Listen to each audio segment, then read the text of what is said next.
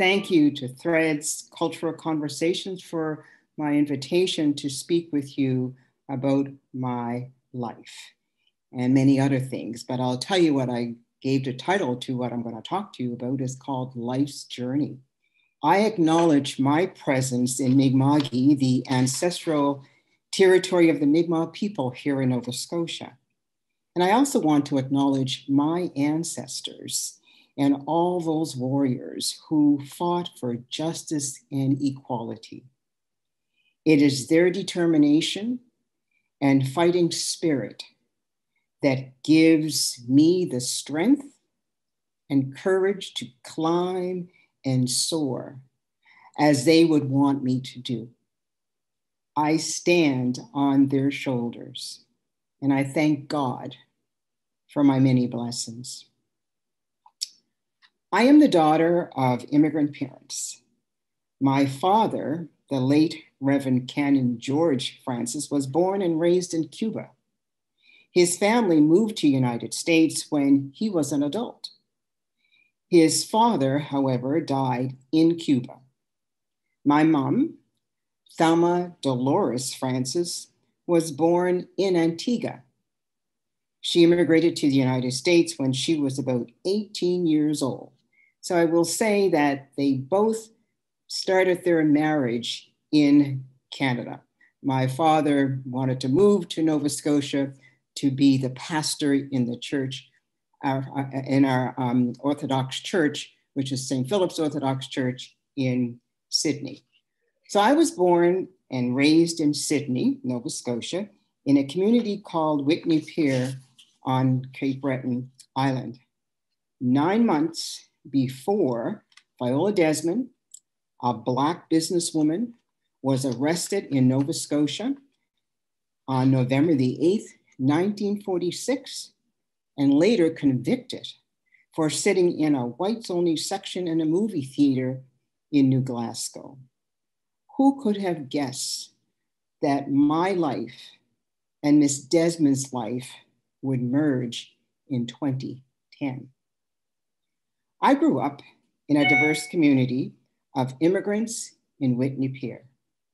We lived in harmony with non-Black immigrant people who had come from different parts of the world in search of employment and a better life for themselves and their children.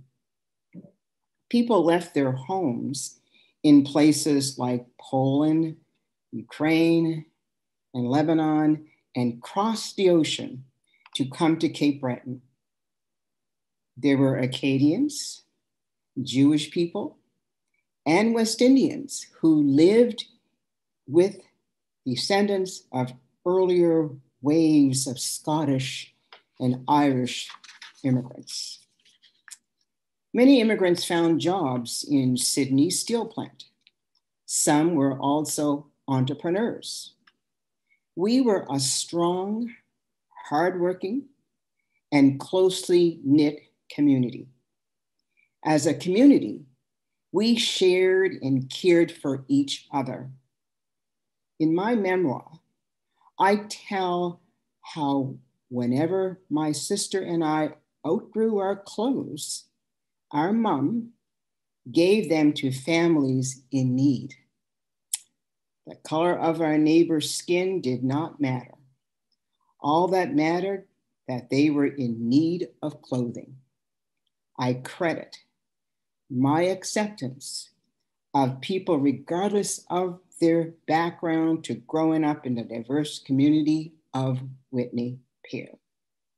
My parents played a role in my outlook and socialization by showing us, my sister and I, how to be kind and respectful to people, regardless of their color. My parents' involvement in community and church, as well as growing up in an immigrant community, set the stage for my very public journey.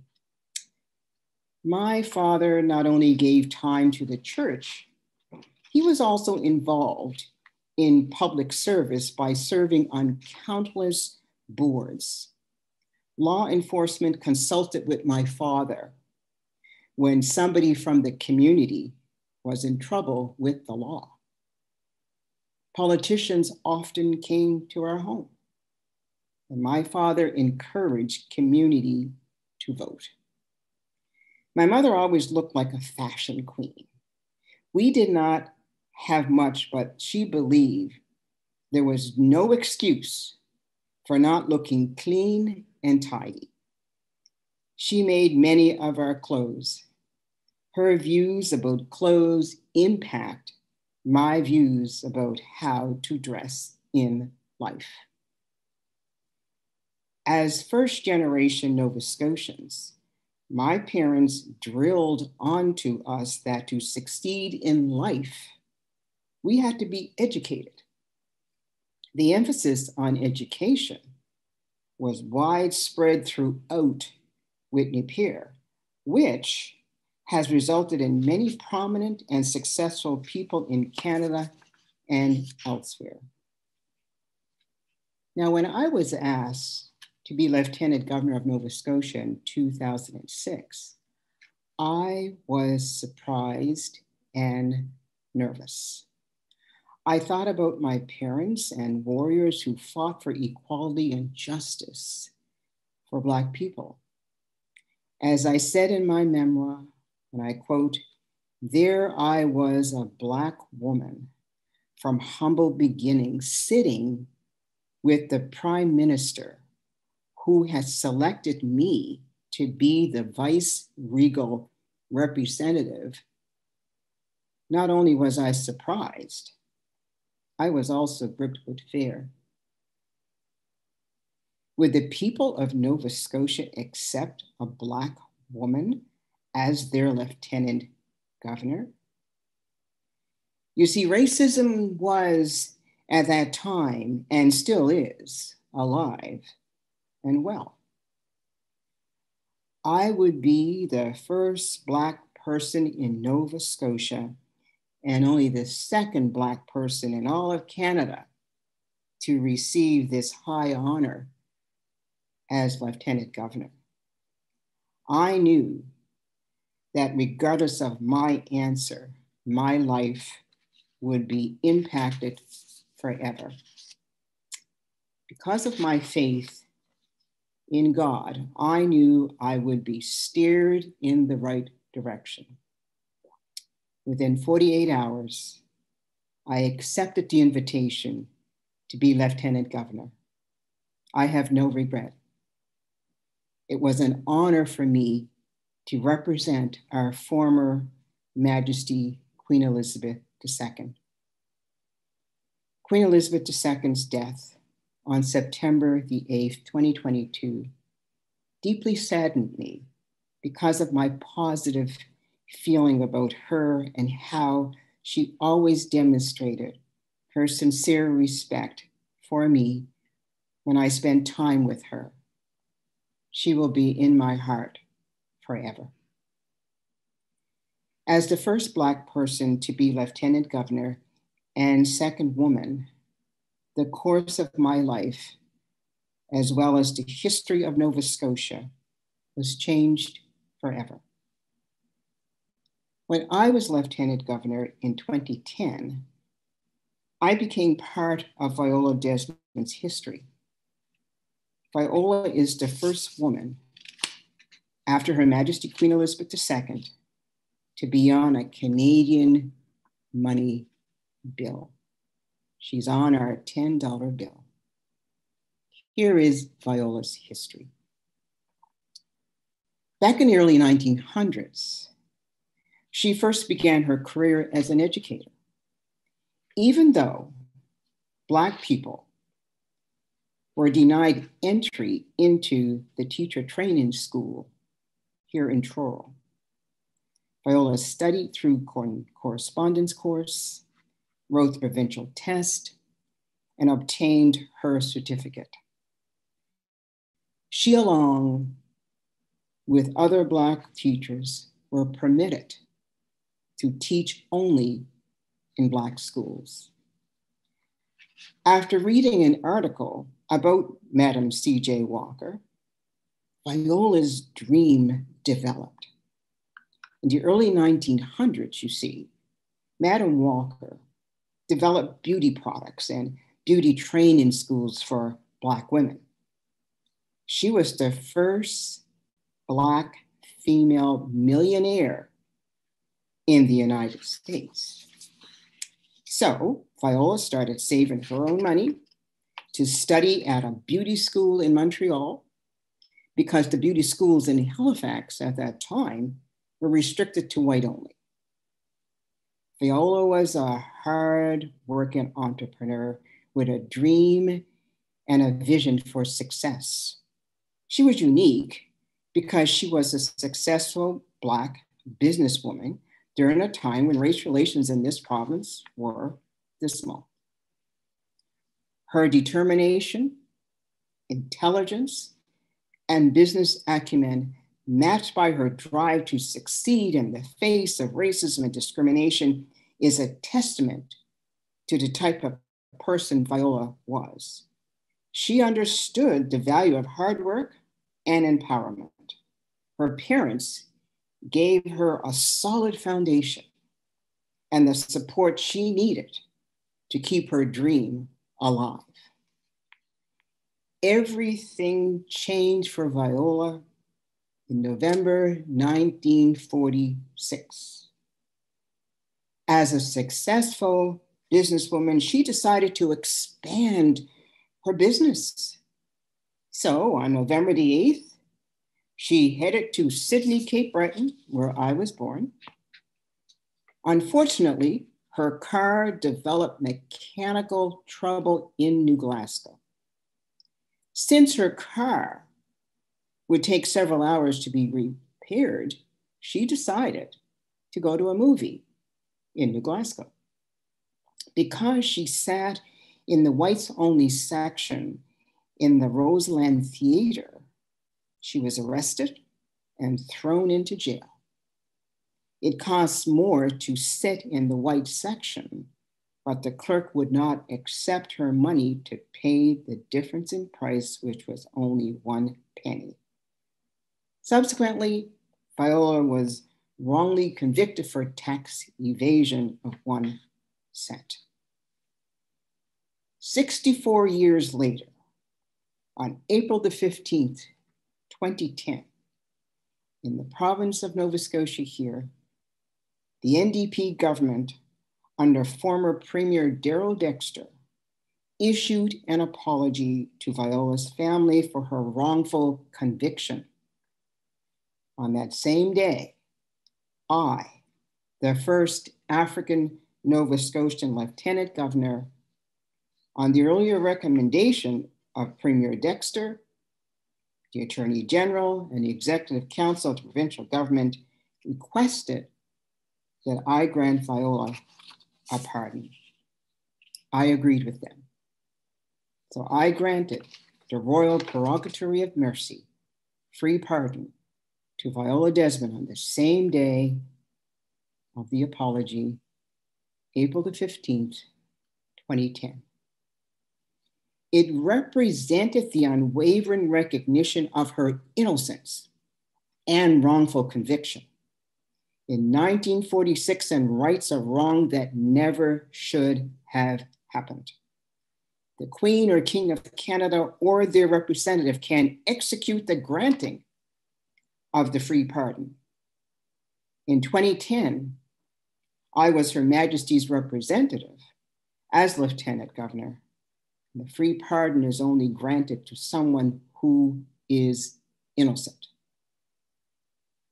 There is an undeniable link that will last forever between Viola Desmond, the Crown, private and business industry, provincial, federal, and municipal governments, Government House, and me personally, the first Black Lieutenant Governor who granted the free pardon to an innocent Black woman. And by the way, Viola was inducted into the Business Hall of Fame here in Nova Scotia in 2021, posthumously, of course, and she was the 100th person to be installed into the Business Hall of Fame. And this is what they said about her, and I quote, "Viola's recognition helps to right a wrong, namely challenge our lack of appreciation and understanding for the models of female leadership and Black entrepreneurship and their valuable contributions to our knowledge of entrepreneurship, leadership, management, and organizations." End of quote. The use of the royal prerogative of mercy-free pardon for Viola Desmond was historic, and the significance of both our connection cannot be denied or ignored.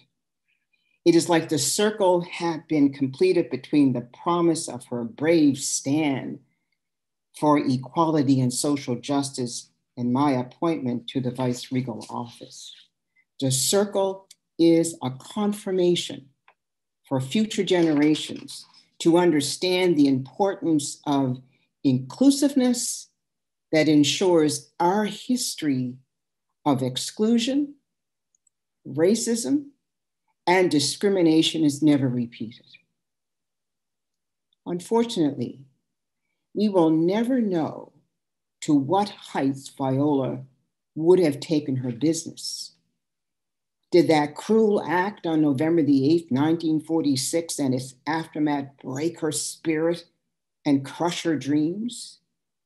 There is sufficient research that points to the negative impact of racism on one's mental and physical health.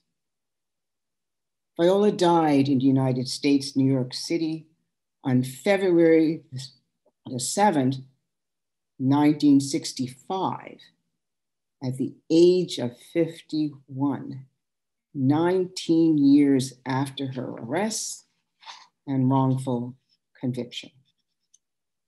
Viola was attempting to grow her business in 1946. Imagine for a moment the empire she could have built by continuing to grow her business.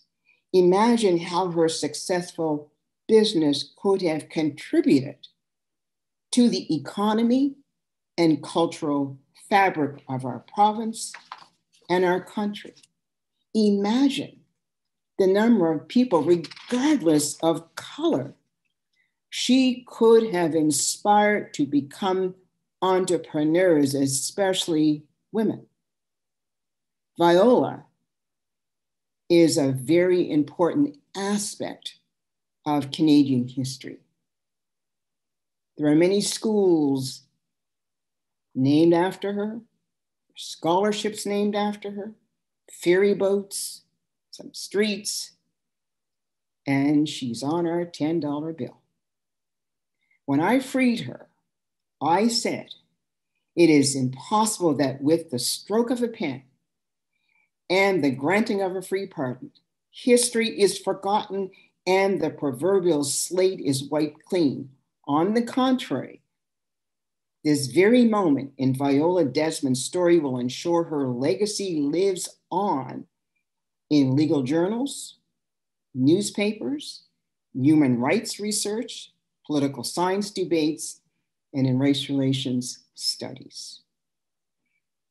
When my tenure as Lieutenant Governor ended in April 2012, I was proud of the many things I had accomplished.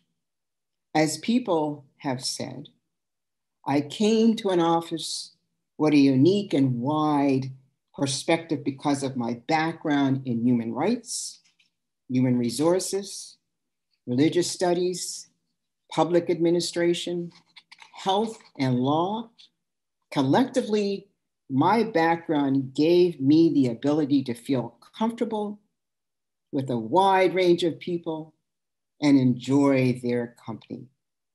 My hope is that my actions as Lieutenant Governor demonstrated my deep respect and love for my province and my country. Being the first Black person or person of color in any field or profession is a challenge. For me, that was often meant trying to be perfect, because if I was not perfect as the first, there might not be a second, third, or fourth Black, person of color, or Indigenous appointment. I would not have survived without my faith in the higher power. I write about this in my memoir and describe the barriers I have climbed over while on the path to success. I also wrote to encourage people to take a good look at themselves and honestly consider pressing issues like racism and discrimination so that we can all move forward with faith, hope, respect, peace, and love in our hearts. I recognize there are people who wouldn't acknowledge racism and discrimination as their problem because they believe society is fine the way it is. In my successful roles, I always made sure that equity and inclusivity was respected not only for Black people, but for Indigenous people, people of color, persons with disabilities, or the LGBTQ plus community people and people from other countries. You see, my foundation for respecting people from various walks of life is my growing up in Whitney Pier, which was a diverse community. I have worked with people from different parts of our world. I always made sure I understood where they were from, their background, and their views. It was always a pleasure. Now, in 1993, I had the privilege to deliver a speech to the Multicultural Health Association here in Nova Scotia about racism and discrimination. Here are some of what I said. Because racism and discrimination come from within, we must each fulfill our obligation to change. We must stop and think about our personal response to the multicultural face of Canadian society. To do this requires a degree of honesty and courage that we may not have displayed in the past. Recognizing that the process of socialization has incorporated racism and discrimination into our psyche, we must face it head on, end of quote. Even though I wrote those words over 30 years ago, it is still words for today. As immigrants, refugees, people of color, you must be proud of who you are and not let discrimination break your spirit. It is about courage, love of self, and confidence in all of our abilities. For me, I stay strong, happy, and steadfast. If my spirit is bent, it will not be forever because of my faith, my mentors, my role models, my determinations, my dreams, and my strong self-confidence. As well, I always made sure that I followed my parents' emphasis on education at all stages of life. And remember, being a reader of books or even listening to some music can add to our education, intelligence, and our success. As a leader in my various roles, I made sure that I demonstrated a caring attitude, empathy, compassion, and understanding for all people, regardless of their color and or nationality. Besides demonstrating being intelligent and a strategic thinker, I was and still am strong spiritually and ethically. I mentor a variety of individuals, regardless of color or their country. Many of them are successful. And as a first generation immigrant, I am very sensitive to their concerns. As I said earlier, growing up in Whitney Pier has opened my heart and respect for a diversity of people. As immigrants and refugees, I know the country where you are planning to be, and you must know the country where you're going to.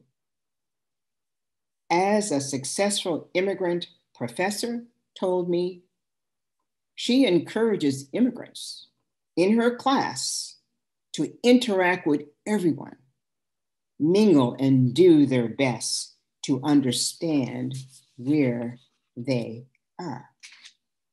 Have confidence of self. Be proud of who you are.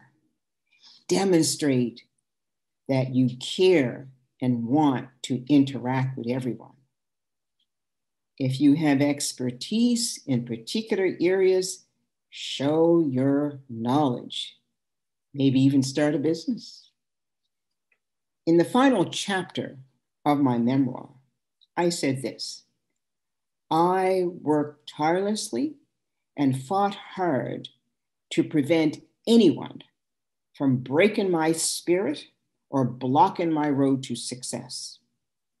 To have my journey culminate in the heights of lieutenant governor has taught me a great deal, not only about myself, but also about life and people. Regardless of the barriers placed in front of us, there is always a way to survive. It may not seem that way when we are going through difficult times. There will always be times when we will throw our hands into the air and ask, why am I putting up with this? Believe me, I have been there. I relied on my God, my family, my friends, my mentors, my advisors, and my cat, Angel, who unfortunately is deceased now, to help me weather many of the storms I faced at different times in my life. These were my anchors. I hope you'll refine yours. In closing this presentation, it is my wish that my story and comments will inspire you to stay strong, love who you are, study your province and country, stay educated, embrace people who are positive and friendly, love your community, province, and country.